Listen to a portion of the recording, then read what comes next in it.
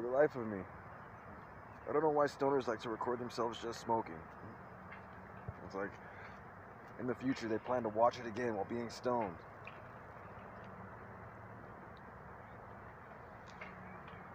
But I digress. Let me take this time to speak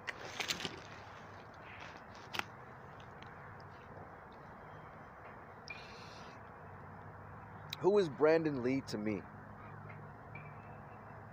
Since I was a child, Bruce Lee has been this force in my life to offer a boy without a father direction.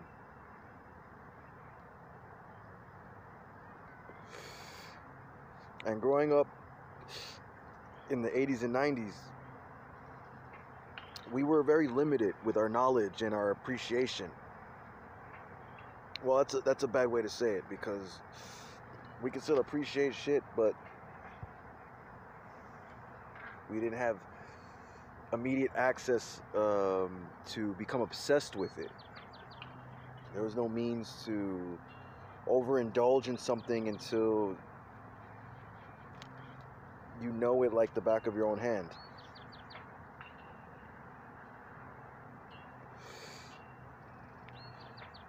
Now, I knew Bruce Lee through rumors, speculation, old movies, admiration, and just pure respect for the name.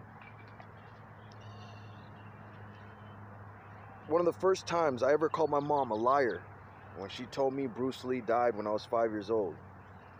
I told her I was going to run away and go train with him and be the greatest warrior of all time. And she told me that he was dead in such a heartless manner that I called her a liar, ran to my room, and cried like a baby. But some years later, to a child, retaining, just one ideal is not easy, especially in an era where you don't have readily available access to the things that you desire. But I live in America, so we have access to pop culture for free. Growing up on Entertainment Tonight, I was privy to a lot of, I guess, pop culture. Yeah, just keep that reference going. Popular culture. So, and the reason why I bring this up is because I'm trying to circle back. I can still see, like, how old was I? 10? I can still see 10-year-old me finding out that Bruce Lee had kids.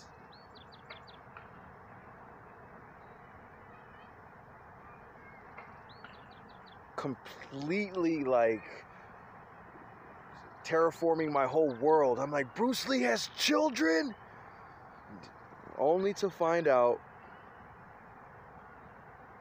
that Brandon had perished. So it was like a gift and a curse all in one moment for me. It was like my world turned upside down and then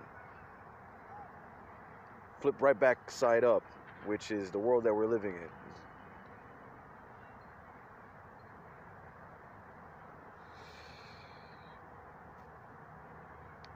Now, I was too young to be part of the hip crowd when Brandon was popular. I was just a little kid who loved martial arts. I was the poorest little kid, but I loved martial arts nonetheless. I couldn't take any karate classes. I couldn't do anything physical because of an incident that happened to my uncle. My uncle got a concussion at a football game, and my mom prohibited me from playing any sports. Talk about a fucking hindrance, right? So anyways, Brandon Lee to me was a star taken from us too soon. See, because Bruce Lee, before martial artist, he was an actor. but we all know him as a martial artist. Brandon Lee, we all know him as an actor.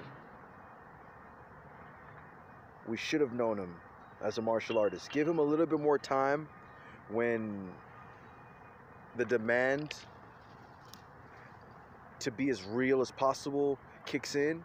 And then it's not just about Brandon capturing the burglar.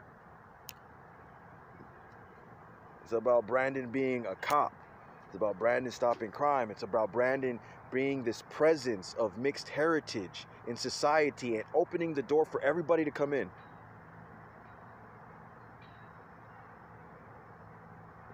Brandon is me. And normally, as I would address the audience, I would say Brandon is you, but Brandon is not all of you. Just like I'm not all of you.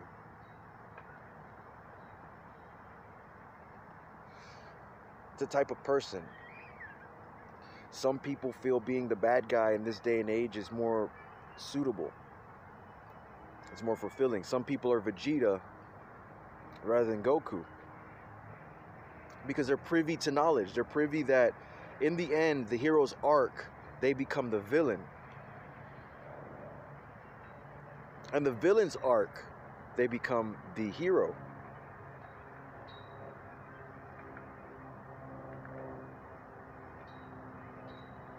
So we're not all the same.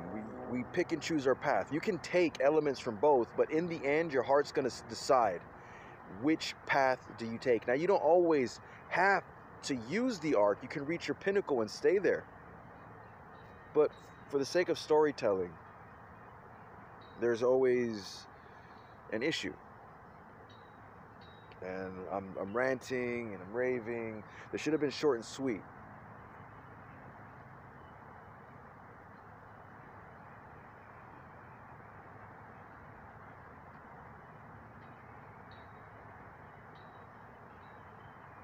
And what makes Brandon Lee so special? He's Bruce Lee's son. That's a clone of the Messiah.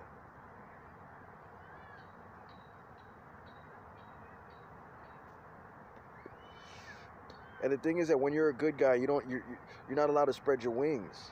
You're not allowed to be villainous. If Brandon Lee stepped into LA like me, with a little clout, he would have been busting heads left and right. But that's bad for your career. That's bad for your image. I mean, and is that satisfying? But the thing is that because you have to do these little tedious tasks, you have to be a part of your environment.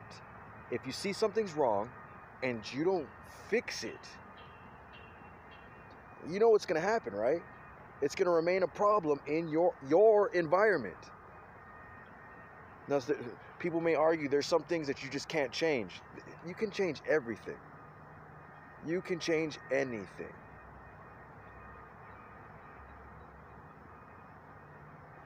Just as you can break anything, you can fix it. Pick a field.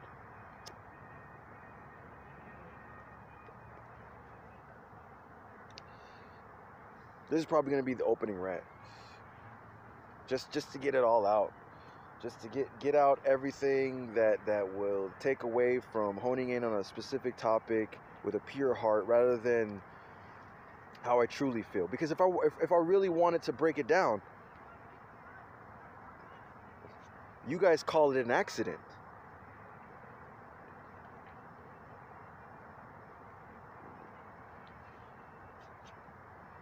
You guys say these were coincidences that occurred and just became tragic.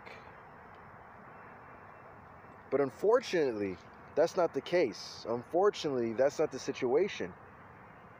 Because history always repeats itself. And once you follow a certain path, you will interact in your environment as such.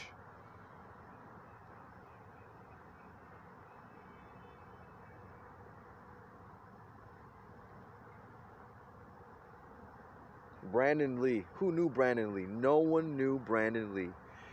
Not even Shannon. Shannon was so close, she did not know who Brandon was.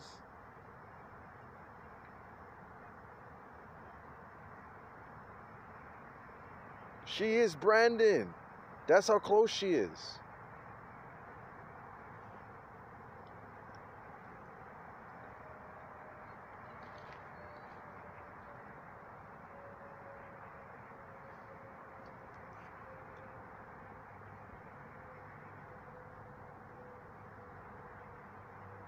Look at the disciples.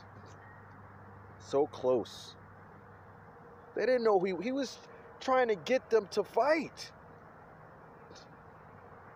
Fight back, take back the world, it can be done.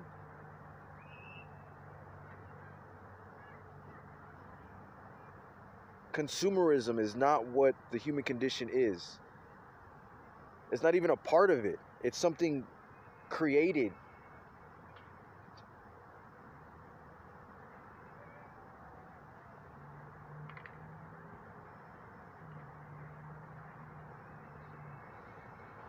But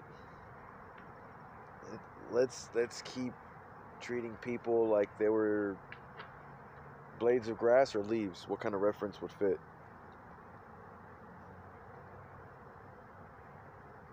It was an accident, Jonathan.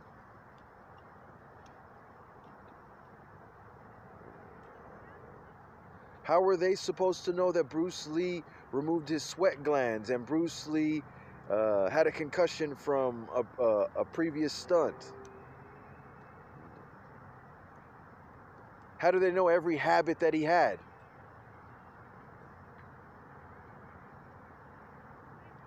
You think this just started? Every footstep. Where could Bruce Lee go where he wasn't known and or followed? Everyone trying to steal the secrets from the master. To call it their own, to claim it. I mean, remember, this is Los Angeles. This is Los Angeles.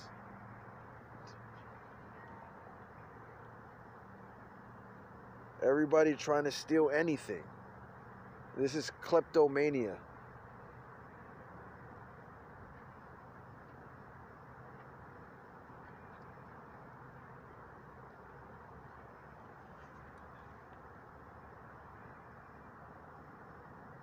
And it's just history repeating itself over and over and over again. But it's time to wake up. It's time to change that. People forget. I mean, if you know somebody's known for being tough, and you're not known for being tough, why would you try to be tough? It doesn't make any sense. You want to prove something to yourself, you're going to fail anyway. It's like a fight you can't win, where you think you're going to get lucky. I got a puncher's chance, but not by luck.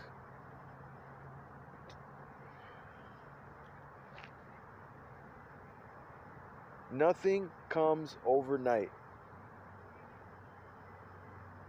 Because even if you want to make a joke, it still takes that much time to get your body there. That's my rebuttal.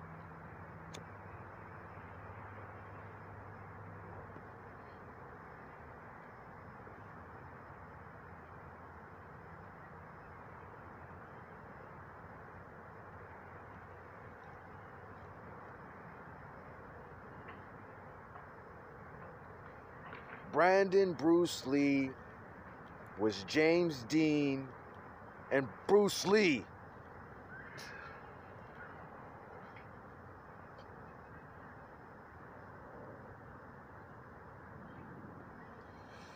Brandon Lee was white Bruce Lee.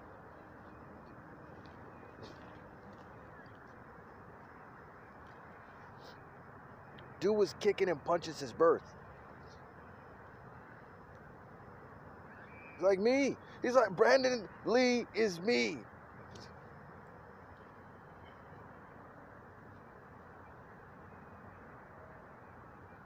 Except he would have the resources to be so refined, you wouldn't make a comparison.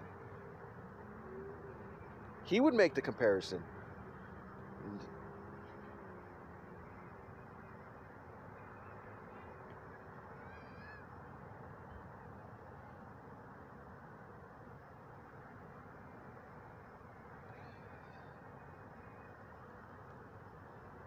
Brandon Lee is teaching me to get to where I need to be socially.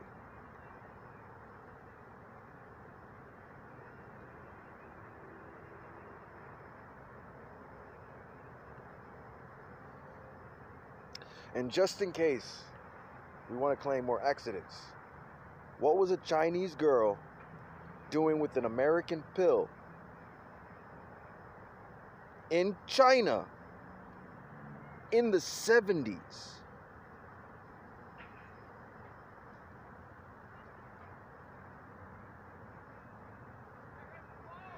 Some can argue,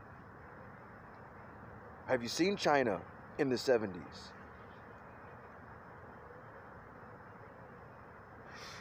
Have you seen Russia?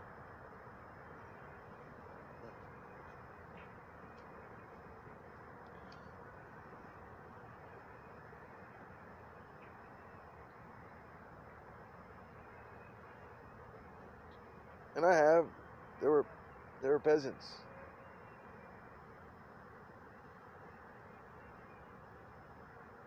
But this was Hong Kong. This was like being in England.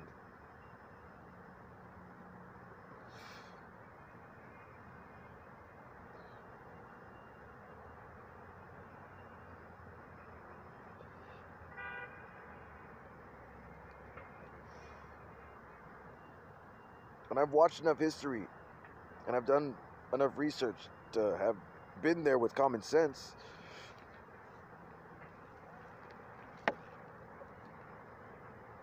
Bruce laid it out in his work.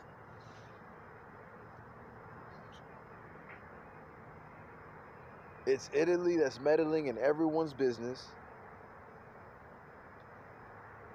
The reason why there's no peace in Asia is because of the gladiatorial games.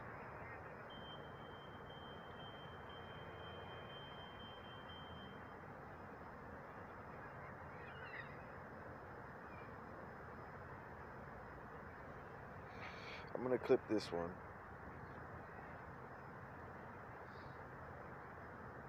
And make a shorter rant. Refine this and not be so emotional. I mean, there's nothing wrong with emotion, especially for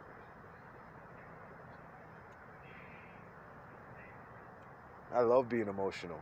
I'm an emotional being. I feel things. There's a spectrum of feeling that I have mastered.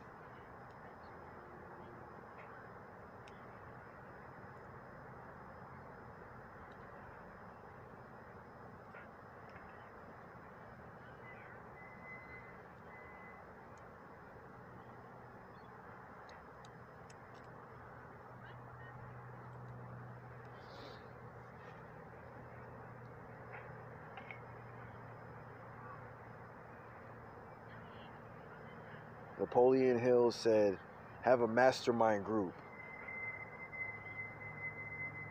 And I had one before I even heard him say it. And he said it before I was born.